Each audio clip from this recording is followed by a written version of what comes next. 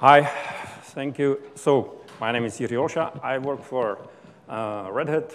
I work on perf, and one of the latest things we actually did is that we moved some of the perf functionality to the libperf. So this is more of commercial presentation for you guys to start using the libperf. So libperf, what is it? It's basically another kernel tree library. So if you are familiar with libperf, libtraceEvent, and other libraries in the kernel tree, libperf is right there with them. What does it do? It's the interface for the perf events subsystem. At the moment, we took just the counting and sampling interface, which I will be discussing later on. But basically, the idea is to take any mature and stable code from the perf tool, which is basically most of it, and move it to the libperf. We will do all the things that library is supposed to do. So we will have version symbols, and we will have very nice documentation that I will show you shortly. So as I said, currently we are in the Linux kernel tree. So you need to actually follow some steps to. We are so far we are not in the package, so you need to follow some steps to install the library, which I will just show you. So assuming you are in the kernel tree, kernel Git tree, you just go to the tools libperf, and this is where the libperf is residing. And to actually install it, it's very simple. You type make install. That's there where you were to install that. The magic will happen, and you will see everything under the there directory. So we have the standard things that you would expect from library. We have some header files, and we have some libraries. So once you have this installed, you can start using it. What can we do at the moment? The interface is quite easy, and at the moment we support counting and sampling, which basically mean we allow you to create perf event, to attach it to anything we can attach it to, and get the value from the event. We can do that for the counting, so you can get just the number. We can do also sampling. That means we will open ring buffer between kernel and user space, and you can read the samples and do whatever you want with them. So I will just go quickly through both of the interfaces, so you got the idea how simple that is. If you actually go to the installed tree, you can see we have very nice documentation, even the web HTML file. So you can actually go to the, you can put it to the browser, and you can read everything there is to know about the counting. I will just highlight some points, how the counting works. So I will just go quickly about the interface. The libperf, as any other library, we have the initialization function, which will do some basic setup and allows you to provide the callback that will actually get any debug message from the library itself. So anytime the library complains about something or do some debug, it will go through this callback. So once you do this, you define the event. The event is basically defined in the same way when you want to create event directly through the kernel. So we are using this perf event attr function, which you populate with the data of the event you want to create. For this example, I'm creating two events, software CPU clock and software task clock. And they are both created as disabled. Next step is to decide what are you going to measure. For this example, the example is measuring the process itself, like it's measuring itself. Again, we have object for that, so perf thread map. You create the object like this and set up with PID that you are interested in. 0 is for the current process. Next steps is basically common for any time that we access events in the perf. We are using this way of accessing events, meaning we have perf evlist object, you create it, and then you populate it with the events, and later on you are doing, you are working only with the perf event list. So create the evlist, create the event object from the ATTRs that you defined, put it to the event list. Now you set the map, basically saying to event list what you want to monitor, and that's the perf thread map object that we created earlier. We will monitor ourselves. This function will open the events, so at that point, we basically have all the file descriptors for all the events in the event list. And as I said, the events are created disabled. You need to specifically enable and disable events and do something that you want to measure in between. So this is the counting interface, meaning that you create the events, you let them count something, and you want a number. The number, here is how you get the number. We have some iteration functions which you can get every event through the event list, and this perf fcell read will actually read the counter to you, and this structure counts will get you the value and the times for the value. And you can print it, you can do whatever you want to do with it. At the end, of course, we provide some cleanup functions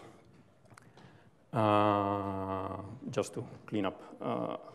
So this is the counting interface, really easy, create event, measure something, get the values, you are done. The other interface that we currently have is sampling. It's a little more difficult, but not that much. Again, if you go to the installed tree and check the HTML file, you will find very nice documentation. I encourage you to read everything. It's really nicely explained. So we are doing the sampling. There are some common steps. It's just different at the end. So again, you need to initialize the library, of course. When you define the events for this example, is basically doing the sampling for the hardware CPU cycle. So basically, this is the event when you use perf record without any parameters. It will do basically this. It will define the hardware cycle and start sampling on this. You initialize it with some black magic, which is explained in the doc if you are interested. Again, you need to decide what you want to monitor. For this example, we will do the sampling system-wide. So we have special object for that perf CPU map, which will, this way it will initialize to all the CPUs in the system. And now again, the thing with the event. So we have the event list, with which we populate the event list with the events and then play only with the event list. So this is how you create it. This is how we create the event from the attribute that we defined above. You add it to the event list. You set the map. You tell the event list what to monitor. You open. And here is where it's different. This function, perf evlist map, basically creates the ring buffer. So you have some events in the event list, and when you call this function, it will create the ring buffer for every event and for every CPU or whatever object you initialize the event list, and it will create the ring buffer for the sampling. So whenever the kernel generates the sample, it goes to the ring buffer, and that's how you do the sampling. So this is just to create the maps, the ring buffers. The event is, again, created disabled, so you need to enable it and disable. This example sleeps for 3 seconds. The example is doing the sampling system-wide. So when it's actually sleeping for 3 seconds, the events are, the sampling is working on every CPU, and every CPU is getting the data to the ring buffers. So normally, you would like to, after you enable the event list with the events, you want to start read as fast as possible. Because the ring buffer, the kernel will not wait for the ring buffer. And the way it works is that the user space needs to read the data to make the space for the kernel to produce the data. So you need to read as fast as possible. But for the sake of this example, I am just getting the 3 seconds of the data to the ring buffer. And this is how you read the ring buffer. Again, we have some iteration functions. And for this will iterate through every ring buffer, and this is the way how you read the data from the ring buffer. So there's some init function, some final function, and in between, you will get pointer to every event in the ring buffer. And when you have the pointer, you can process the event, which is at the moment somehow black magic for those that you are not familiar with actually how the event is stored. This is another interface that we are planning. But at the moment, this is how you parse the output, and this is what you get out of the output, the CPU, PID, TID, IP, and period. Of course, this is all configurable, but you need to know how the things are stored in the buffer, and this is the way how to parse it from the buffer. We will provide the interface for that later on. And again, clean up at the end. So this is how you do the sampling. The motivation for this interface, to actually expose this interface, we've been asked for some time to make some of the functions external, like put some of the functions to the library, and the most of the time people ask for is to be able to read the trace points, like to have the way to put some function calls to their own library to get the data from the trace points, and to use it for debugging, basically, because you can define your own trace points and see what's happening. So I put together example which does exactly that. So it's basically the sampling. And it's connected with lib trace event, which takes the data from the trace point and display it to the user. And I will show it to you.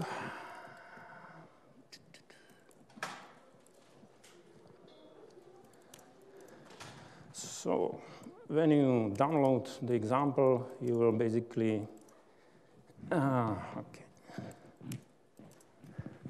you will get makefile and the C file, which you can see it's not that big. It's just like 250 lines.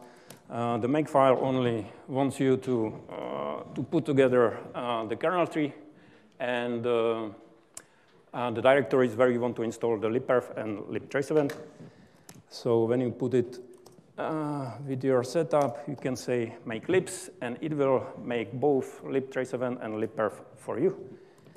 When you say make, it will make the TP binary for you. And you can basically use it like TP scat switch, which means you provide the subsystem name for the trace point. Every trace point goes with the subsystem name and the event name itself. So you just put the subsystem name and the name of the event, and you will get the values from the trace point. If I put something less verbose, you will basically, it hooks to the trace points, get the data, and print the data to the user. If you actually check the file, it is actually what? Yeah, it's 200 and something lines, 264. So it basically follows the example. It creates the trace point, the lib trace event needs some initialization, so you will actually tell the lib trace event that you want which trace point you want to decode, and later on it's just libperf, so the libperf init and the standard thing that you saw in the example, and it ends up with reading the ring buffer live and printing out the data. The display function for every trace point is the black magic again, a little more explained, but basically you need to know how the kernel stores the data to the sample, so you can actually parse it out and play it with the data. The lib trace event is actually used to get you the nice line output from the trace point. So this is like really simple 260-line example to have in the binary like your own monitoring of the trace point. Quickly just going through the future interface. So this is just the beginning to have something to work with. We will add the next item on the to-do list is to add the API for parsing the perf data files, and because we've been asked from the guys from other libraries like Babel Trace to have some access to the perf data when they want probably to merge the data with their own data. So this is what comes next. Another interface we've been asked is to provide something that parses the events names and provides the perf event ATTR structure defined with the data.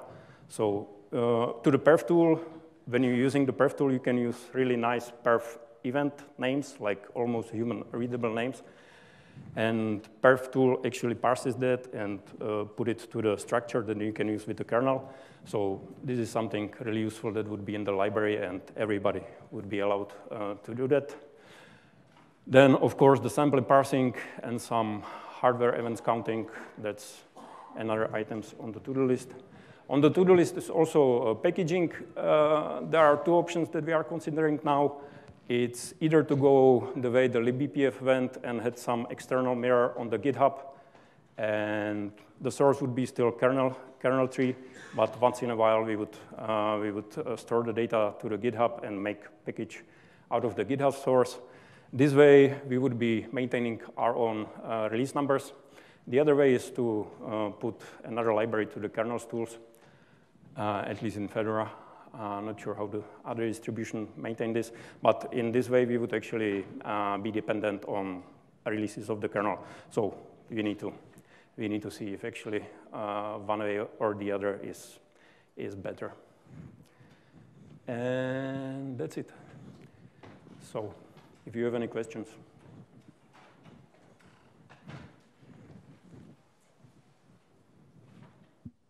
So you haven't initialized size field in struct perf event author. Is it initialized by the library, I presume? Yeah, if it's filled by 0, it's the current one. Is it filled? No, it's you don't need to. It should be filled by struct perf event author size. And my question was, well, what happens if the applications and libraries' ideas of, well, what struct perf event author size is different? Yeah, I think it will not work. Well, that's the issue, because, well, it actually have grown in 5.5 again. So, yeah. Well, you need to, the ATTR structure is what you provide to the library. Yeah, so but you need to make sure it's correct. The size field. And you have initialized for the syscall. So probably it's done in the library, I presume. Yeah, there's some initialization in the library. I'm not sure about the size call. I'm also not sure if currently we provide the 0. It will actually go ahead and try whatever's in the kernel and see if that matches the attribute. So that should work as well. Okay. Thank you. I have a question, like, for example, if I want to measure some bottlenecks in application, like if I select LTTNG, which is much easier to set up and run and analyze, how could it be compared to perf? Is perf more precise in such situations, or it's couldn't be compared at all? Yeah, I guess can be compared, but it's case by case. Yeah, the LDTNG is another world, right? So they do something we don't, we do something they don't do. So it's case to case. What are your needs? Okay. Any more questions? How stable is the API of this library? Stable. No, so the interface that we just ported to the library is one of the oldest thing in the perf. And the shape it has for maybe several years now. So we are quite confident we will not. The perf itself is using this interface. The perf itself is using this library. So there's some guarantee that it will not change. However, the library itself have the version symbols. So is it? Yes, we have support Great. for version symbols. So once we release the library, we actually we will care about the API stability through the version symbols. So Yeah, thanks.